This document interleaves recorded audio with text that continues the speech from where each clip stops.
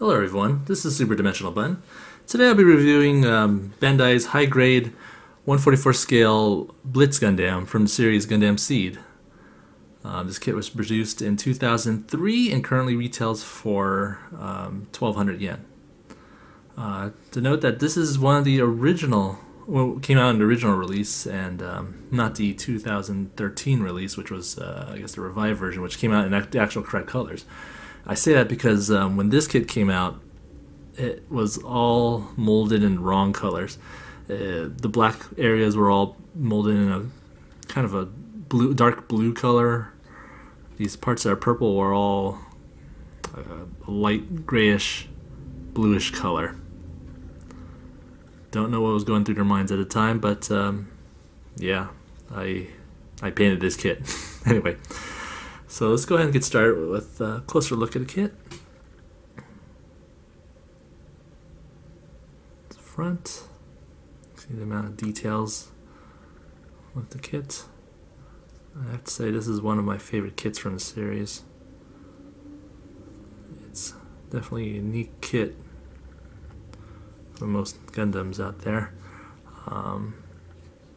It's more rounded for one. Kind of a, yeah, kind of, I won't say crazy look, but say more evil look than most Gundams out there. Anyway, let's go ahead and start with the articulation. So the head's connected by a polycap ball joint. Get around, so the head gets a little stuck on the shoulder pieces. Okay, let's go ahead and do the arms. So of course, peg and polycap. This is 2003 technology or engineering.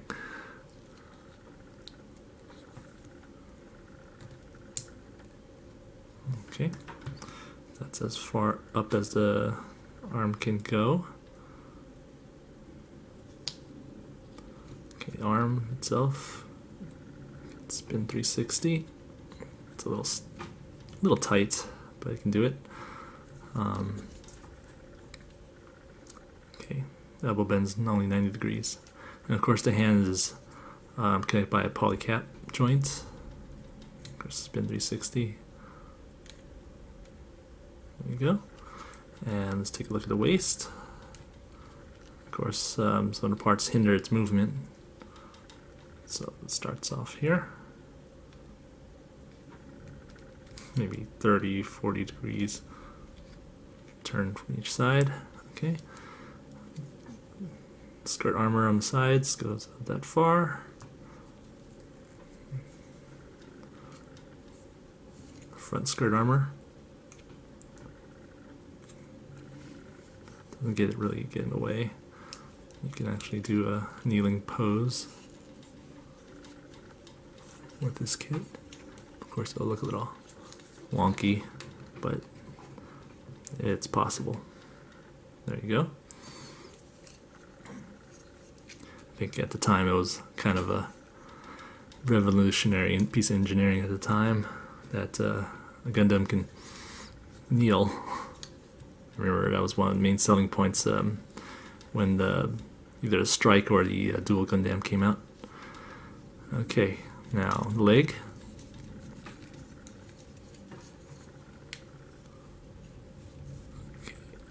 Let's get that out of the way.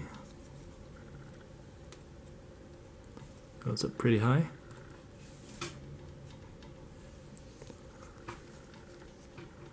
And if the leg was straight, that's as far back as it goes. Well, maybe it goes out to the side a little bit because of the skirt armor. Okay. And this thing can bend decent amounts. Okay. Now, how wide can this thing squat?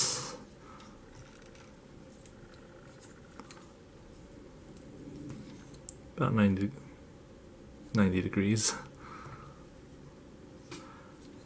Okay, now the feet. This is where this kit can differentiate from most kits out there.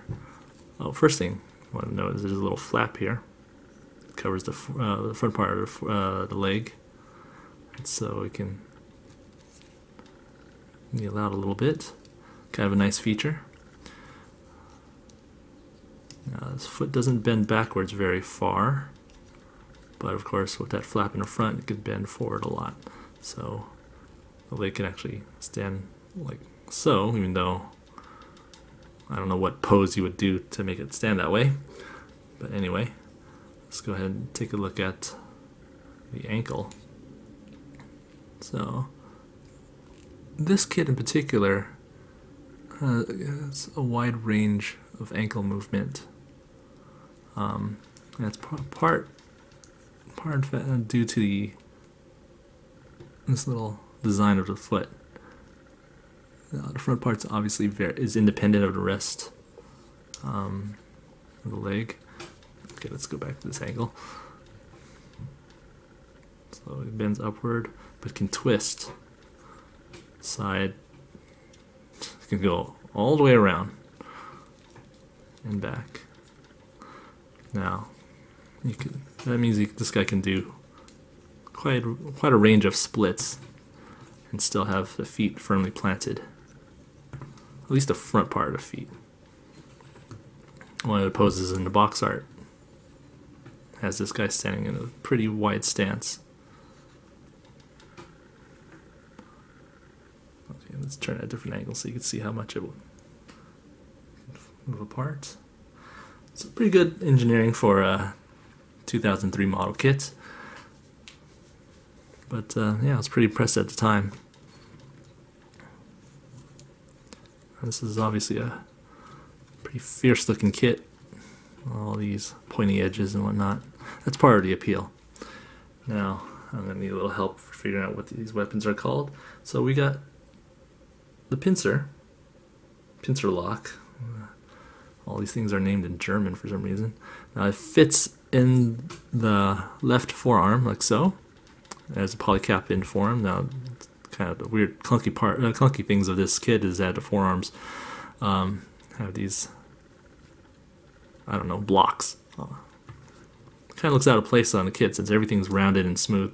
But anyway, so this is supposed to pop out, shoot around. Let me show you the accessories that come with it. So there's a stand that comes with this. I don't know if you can see it. I did not paint this stand, so this was the original color of the kit. It's kind of a grayish, dark gray, bluish hue to it. It should have been black. Anyway, so this kit also comes with came with a piece of wire and two connectors. So let's go ahead and show you how it connects. This part is connected by a polycap. Now, if I can only remember which piece goes where, I think they're the same. No, they're not. Okay, here we go. This part goes there, and this part goes into the forearm. I think I'm doing it upside down. Oh, okay. So you can see here, it's just a wire and it hooks around plastic connector.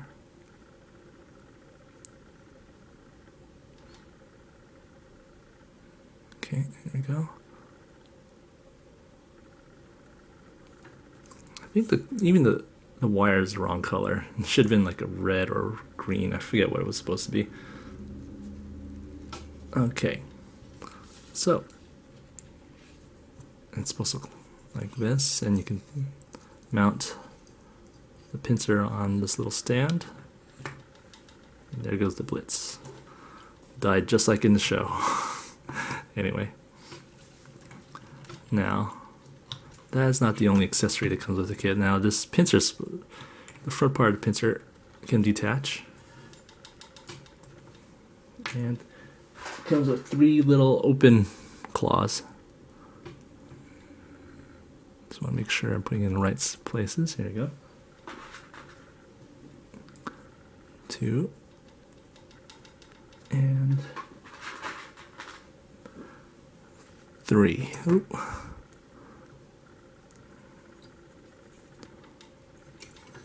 So there you go. Closed position, which is just a big old point, and open claw.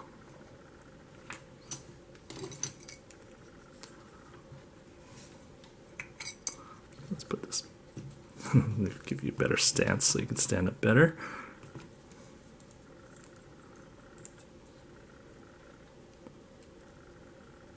All right, I won't push it in too far.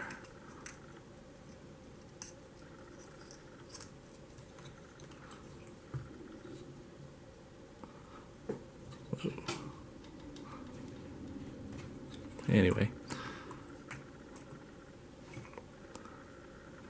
that's how it's supposed to look like, sort of. Alright, let's just move on. You can't move on with this thing hanging in his forearm. Okay. So, next accessory is, okay, let's see if I can pronounce this, the Tricos Offensive Shield. So here's a shield and the beam rifle that comes in it. So there's the beam rifle, and it comes with three darts. There's a name for it, but I don't. Oh, that's right, lance darts. Now there's only one that moves. You can take out, and you can actually pull this whole thing out like so, and put it back in. Now this connects by this little flat peg into the right forearm. So let's put it in the hand first and then connect it. Can't say it stays in place all the time, but it just depends. It's all on friction. See, once you move it around a little too much, it just pops right out.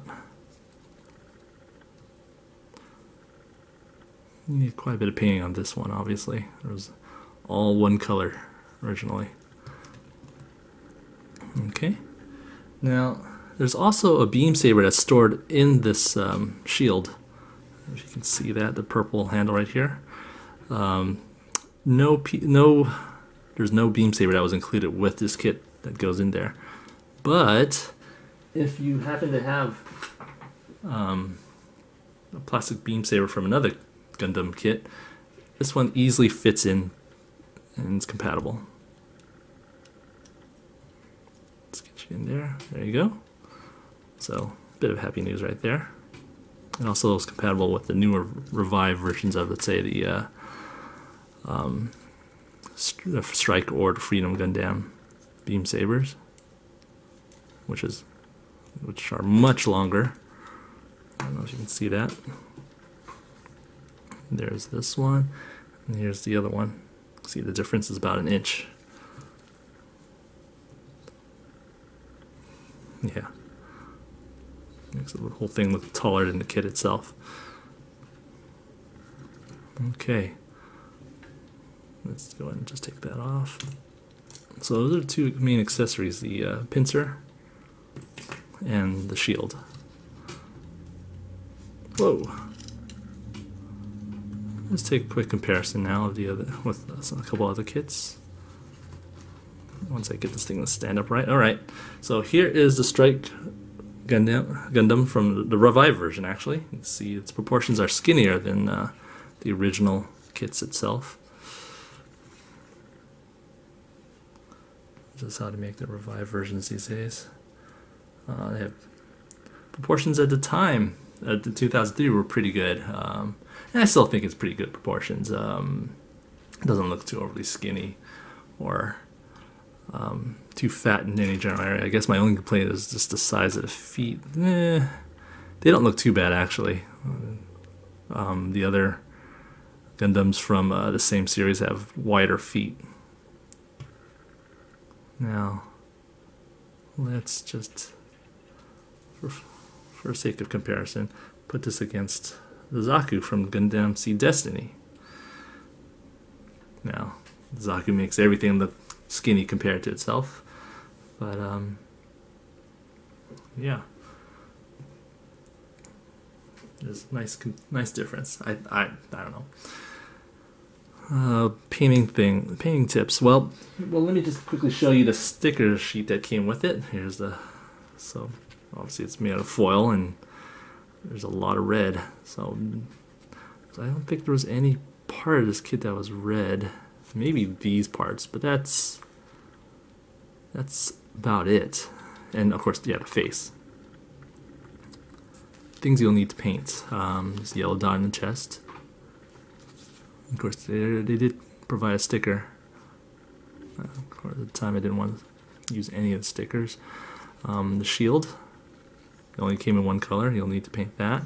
These little purple ends to the darts. Yeah, lots of red on this kit.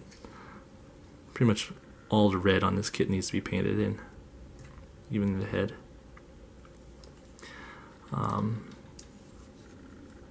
If you got the newer version, you probably don't need to do as much painting. I had to paint I painted this whole kit because it was just wrong. Anyway,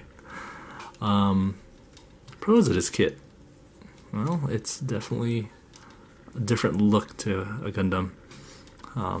This is pretty much your standard Gundam right here, the Strike Gundam. But the Blitz is definitely a much fiercer looking beast. Nice color scheme to it. Everything goes pretty smoothly with it. Weapons are unique. You don't see anything like that. Its posability is pretty good. I was see what stances it can make. Yeah, definitely a unique kit. 1,200 yen, not a bad price. Well, and 2003 engineering wasn't that bad, so it was quite a nice step compared to everything before that. I guess this series that came out was Turn A, and that was the last of the series that came out with only 444 scales that were not high grade. Cons. Well, if you get the original version, you'll need to paint this thing to make it look accurate. But newer, not revived versions, but remastered versions were better, came better color matching. And they had some decals that came with it that you can decorate the kits, and came with a hip part that you can use on the action bases. This kit doesn't have a plug in its crotch. So anyway, but my recommendation is, yeah, if you like the design, if it's definitely a unique looking Gundam. It's all black. Yeah, it's definitely very stealthy looking. It's built for stealth. Yeah, but I really enjoyed having this kit. It's one of my favorites from the series. And well, yeah, it's probably my favorite next to the Stray Gundam. But yeah, I hope you enjoyed this review. I realize I'm going a little too long. Yeah, Gundam the Blitz Gundam. It's 1,200 yen. You know, catch it if you can. All right, I'll see you guys next time.